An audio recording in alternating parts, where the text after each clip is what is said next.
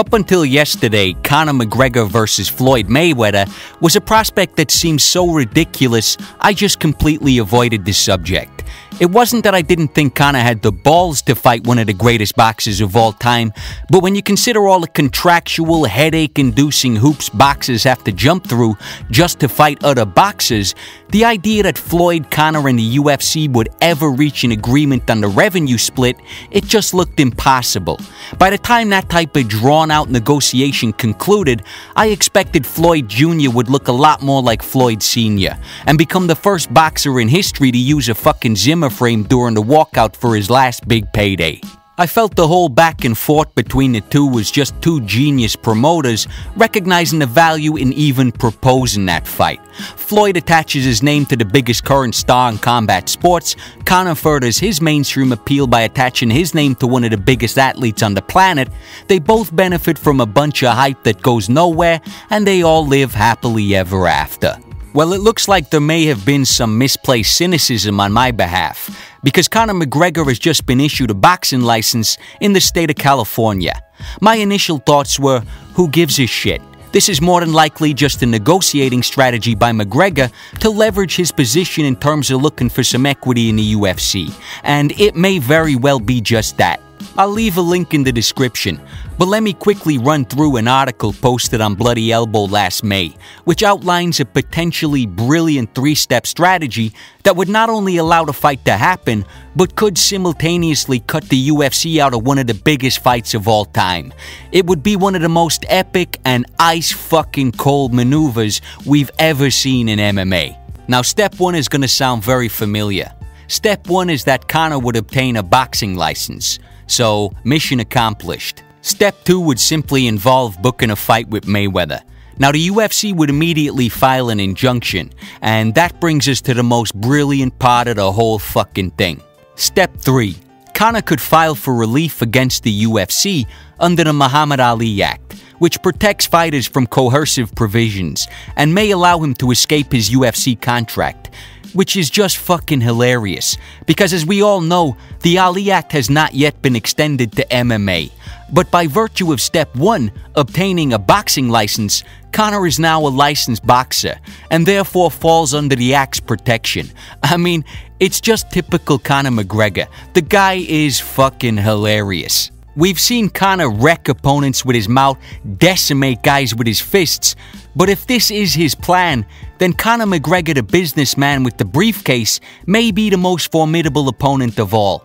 This would be murder in the fucking boardroom. Just imagine if, less than 6 months after WME sink $4 billion into the UFC, the man who has headlined over 50% of the company's pay-per-views this year were to somehow untangle himself from the UFC's ironclad contract and gallop off into one of the biggest paydays of all time, without the UFC.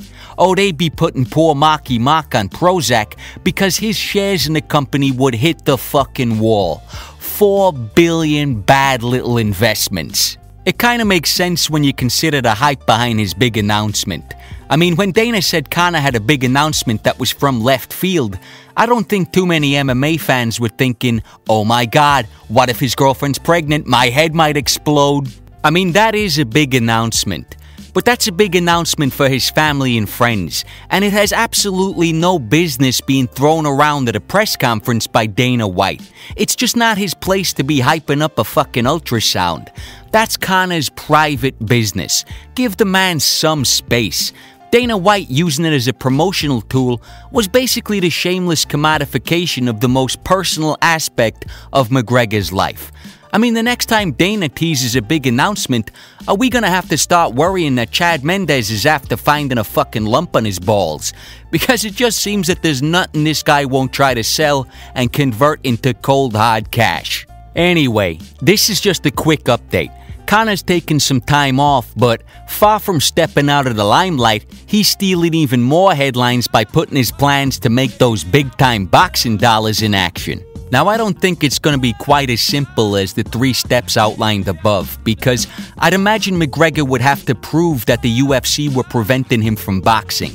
It seems much more likely that if Conor put a gun to their head in the form of the Ali Act, that they'd more than likely jump on board and try to co-promote with Floyd in order to avoid losing McGregor. But based on the article, the Ali Act should at least give McGregor final say over the UFC on whether or not the fight actually happens, which is a pretty major development, especially when you consider that McGregor is prone to taking outrageous risks. The guy may be known for his mouth, but nobody could ever claim he's all talk. Conor is a born risk taker. By the way, I still think the fight is enormously unlikely, but that's just because I simply can't imagine it. I couldn't imagine McGregor holding 2 belts either, though, so in reality, it's more about what McGregor can imagine and how he decides to play his cards. If he does decide to pursue Mayweather, then the behind-the-scenes negotiating, the potential litigation, and just the dynamic between the 3 combat sports giants will be fucking epic.